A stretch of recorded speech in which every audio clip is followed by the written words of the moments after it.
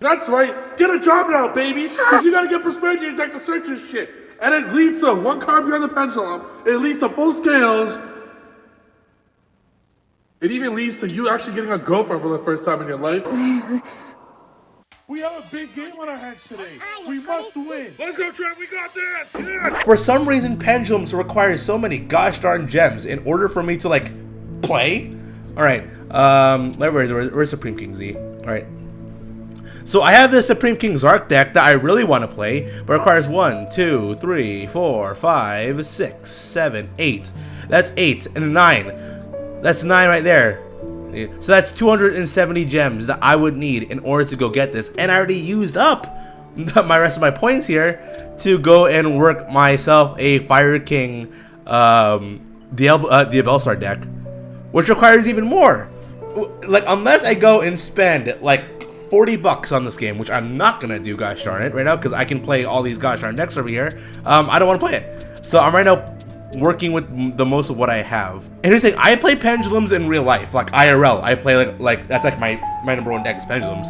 So I'm kind of avoiding playing a deck that I play in real life. And I play this deck in real life. So I don't want to go and dedicate time into getting gems for them if I already play the deck. But I want to play this deck though in Master Duels because they have Electromites. So how's your guys' day going so far, huh? Have y'all been surviving this thing we call life? Are y'all winning? Oh, damn, you see this? No way! Pendulums! Oh my gosh. Dude, you are my lucky charm here, man. There's no way. I had store-bought pizza. Honestly, because I'm not gonna be able to get Little Caesars today, I'm probably gonna go and buy a frozen pizza, then put it in the oven. It's gonna suck. But dude, what are the odds here that I just so happen to be facing a Supreme King Zark Turbo deck? To me, is gosh darn crazy. Gosh darn mega freaking flipping crazy, y'all. So here's the thing though, I don't have to pay attention at all to the screen here. I got my going second deck. Whatever happens, happens here. Alright, y'all. Should I go out for pizza? No. Getting an entire box of pizza, because if I like set up a box of pizza, I gotta like really try. You got 8. Oh, you got 8 of the frozen pizzas. All right. Thing is, like, if I do get myself like the store-bought pizzas, which are like 1500 calories, I have to go out of my way to finish it. Like, I hate leaving pizza or food available for the following day unless I'm meal prepping.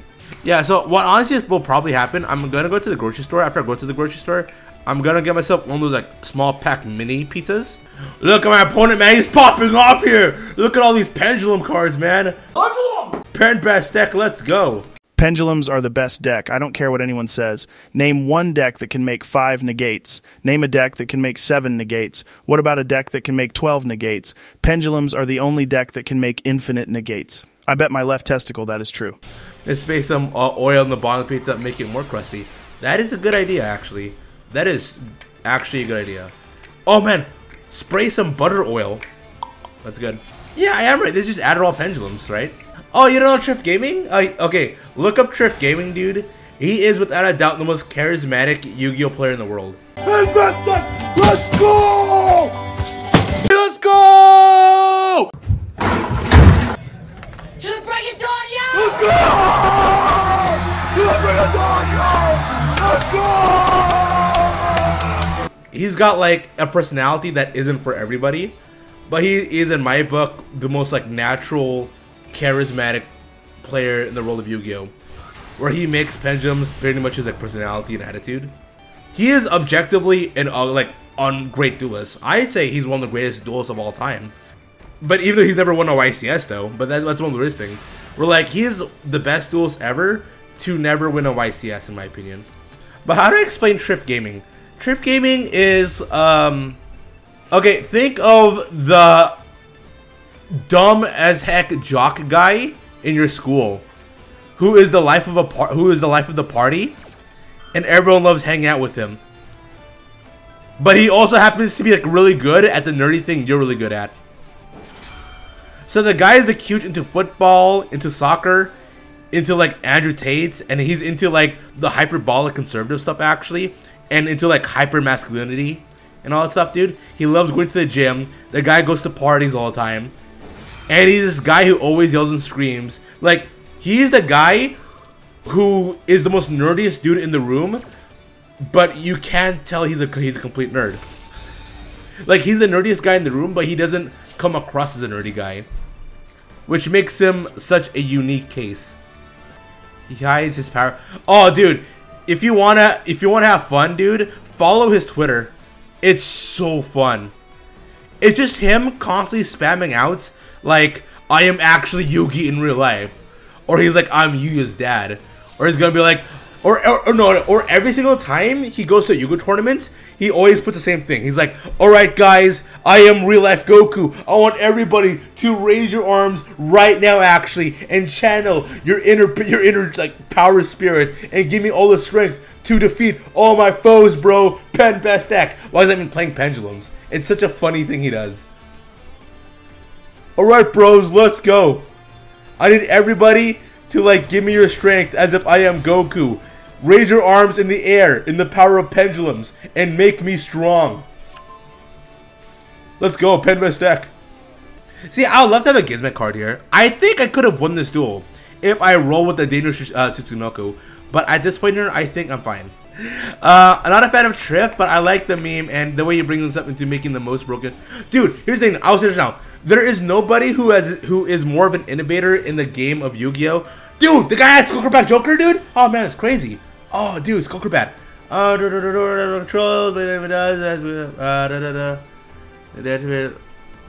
Should I go for this, or should I wait for the link?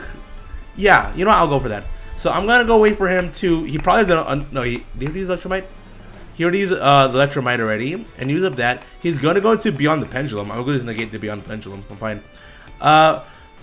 But Triff really to me is like the most innovative duelist ever. If you go to any of his deck profiles, nobody has decks like him.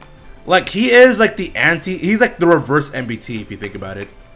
Where like MBT is the nerdy guy, but he's actually not good in Yu-Gi-Oh! Compared to like Triff, who is like the alpha male guy who bullies nerds, but yet he's actually more of a nerd of Yu-Gi-Oh! Than MBT because he's actually good in the game.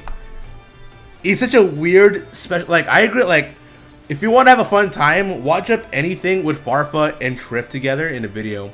It is hilarious. He's like the most unique, innovative duelist ever. Where like he will go down like in the Yu-Gi history books as probably like, the best duelist to never win a YCS. Now he's topped all the time consistently. Like if he goes to a tournament, dude, he's almost guaranteed to go top a tournament all the time. Like he's consistently all the time like within like top 32, top 16, top 8. There was a month actually where he was like always like top 8, top 8, top 4, top 8.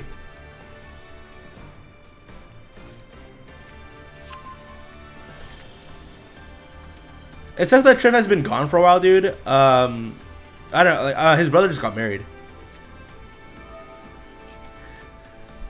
Here's the thing, though. To any other duelists out there right now, for the most part, if they're watching this game here, they would have like they would start hard panicking with like the pendulum stuff here. Is he? Wait, he's not gonna go. Wait, he's not gonna. Oh, he's pen summoning right now. Oh, that's interesting. I thought he's not gonna go. Wait. He's not gonna go to Beyond the Pendulum. That's so strange. That magic creature in front of your hand. All right then.